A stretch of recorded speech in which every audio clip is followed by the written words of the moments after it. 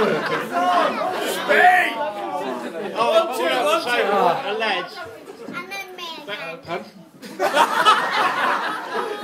I've had such a marvellous bloody time, and you could never, you've got to go there to experience it, and go with a crowd of lads, wonderful, you couldn't, well, it was great. I must admit, Tony did say, when I came back, he said, we went to get down there different things. I didn't expect to come back to think we're going to bake a bloody cake.